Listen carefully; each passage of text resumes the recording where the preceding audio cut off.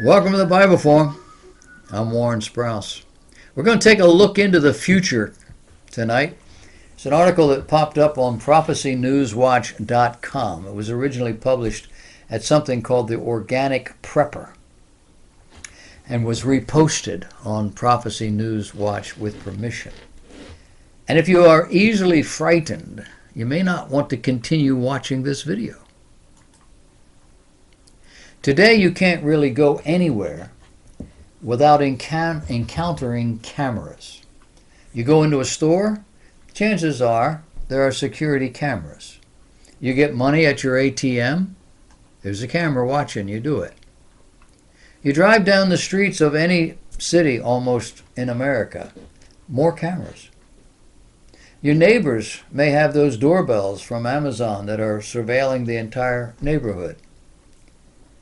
And many of these cameras are tied into facial recognition databases, or the footage can be easily compared if authorities are looking for somebody. The New York Post is reporting that a biometric self-boarding gate has officially been launched at John F. Kennedy International Airport. Lufthansa has deployed the paperless, high-tech boarding process, they call it, which uses facial recognition technology to verify travelers with a photo capture. They do that right there at the gateway. Air France, Japan Airlines, Norwegian Airlines are expected to follow suit at this same terminals in Queens, New York. It's called Vision Box, and is being tested through a partnership with U.S. Customs and Border Protection and the Terminal One Group Association.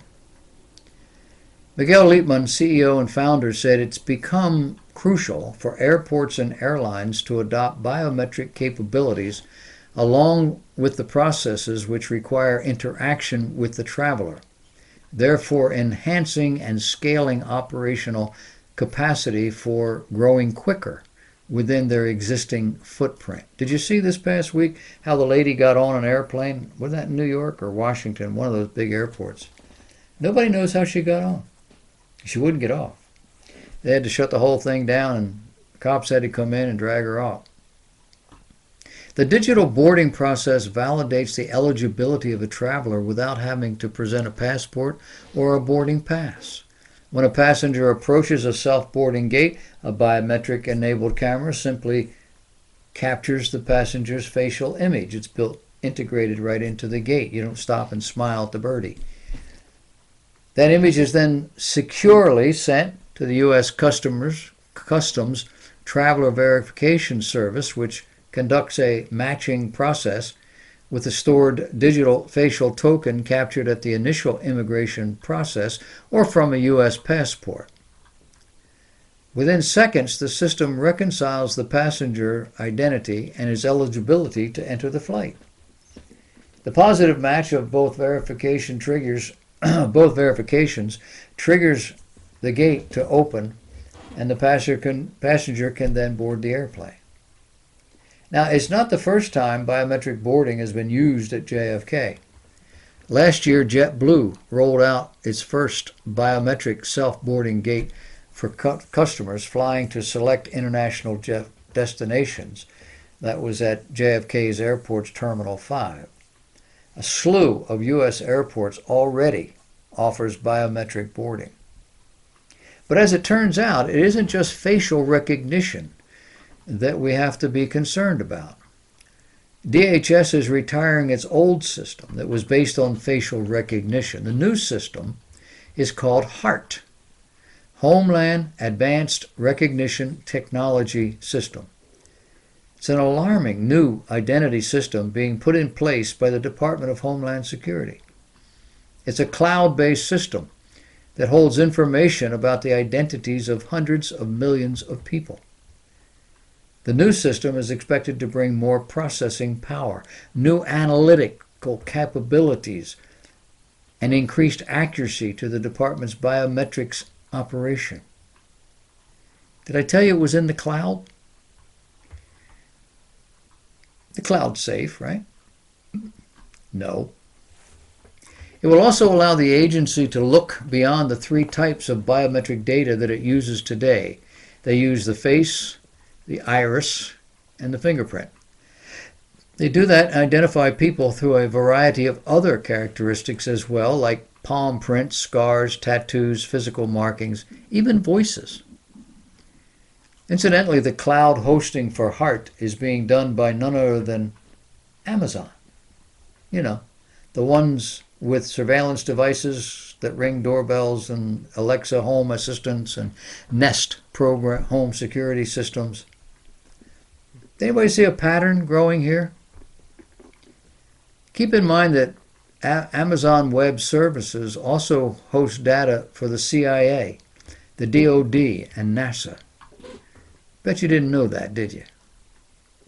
As HART becomes more established, that old saying, you can run but you cannot hide, is going to seem ever more true.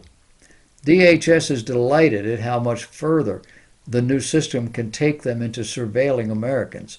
They said, when we get to HART, we will be better, faster, stronger. We'll be relieved of a lot of the capacity issues that we have now, and then going forward, there will be able to add capabilities.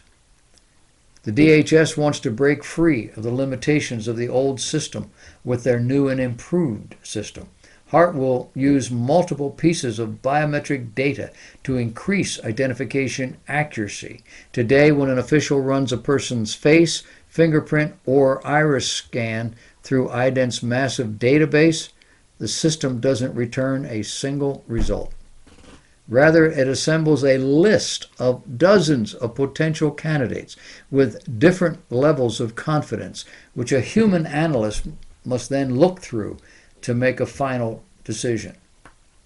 This new system,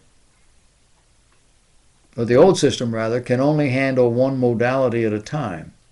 So if the agent is hypothetically trying to identify somebody using two different data points, they need to access two lists of candidates to find a single match. It gets a little cumbersome. Now that problem doesn't exist with this new system.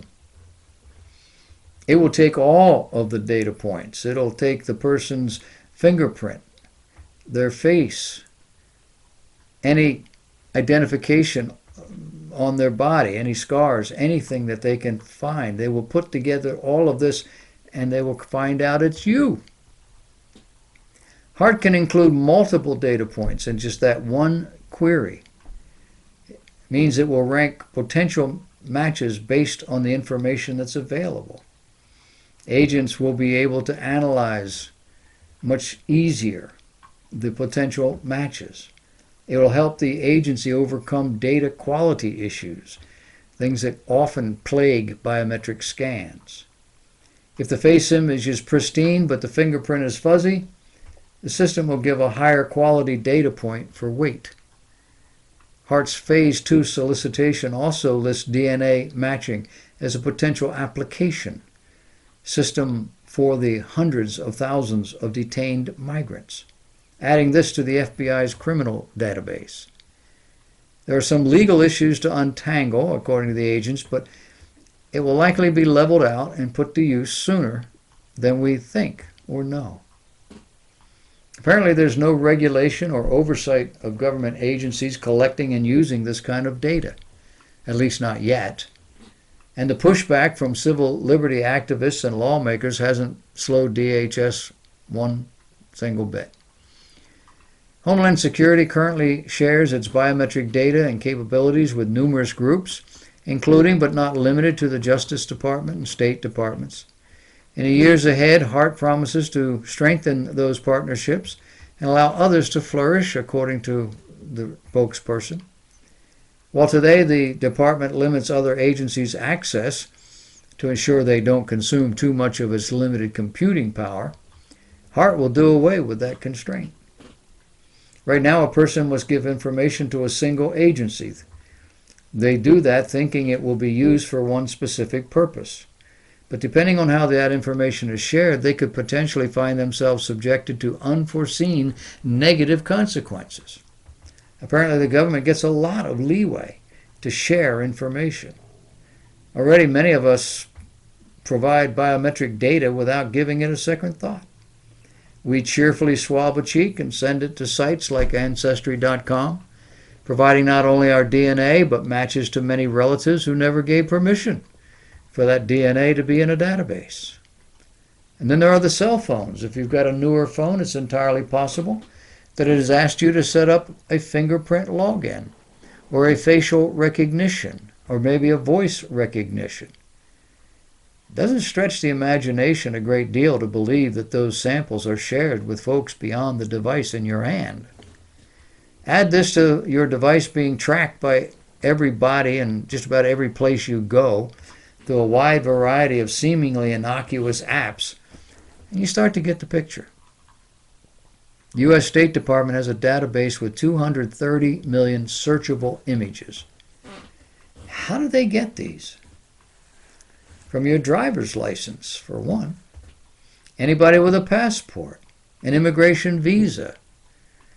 You have been an unwilling participant in a database. So here's the breakdown of who has a photo database. The State Department has about 15 million photos of passport or visa holders. The FBI has about 15 million photos of people who have been arrested or convicted of crimes. The Department of Defense has about 6 million photos, mainly of Iraqis and Afghans. Various police agencies and states have at least 210 million driver's license photos. The invasion of privacy is just one facet of the surveillance state, and we should not be surprised, considering the information Edward Snowden just shared about the overreaching tentacles of the NSA into all our communications. We are filing our identities with our government, and they can identify us at will without any requirement for probable cause. The authorities that use this technology do so to make us safer by helping to prevent identity fraud and identify criminals. But what freedoms are we giving up for this safety? We are giving up the freedom of having the most essential form of privacy, that of being able to go about our daily business without being watched or identified. And once you've been identified, you are connected to all sorts of other personal information that has been compiled, like your address, your driving, criminal record, and potentially anything else that's been neatly filed away at your friendly neighborhood fusion center. You're walking your dog, you fail to scoop the poop. If there's a surveillance camera in the area, it would be a simple matter, given the technology, for you to be identified. If you're attending a protest that might be considered anti-government, don't expect to be anonymous. A photo of the crowd could easily result in the identification of most of the participants. Are you purchasing ammunition, preparedness items, books on controversial topics? Paying cash won't buy you much in the way of privacy either.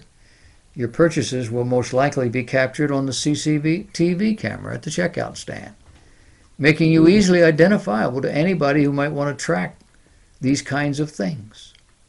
What if a person with access to this technology uses it for personal, less than ethical reasons, like stalking an attractive woman he saw on the street?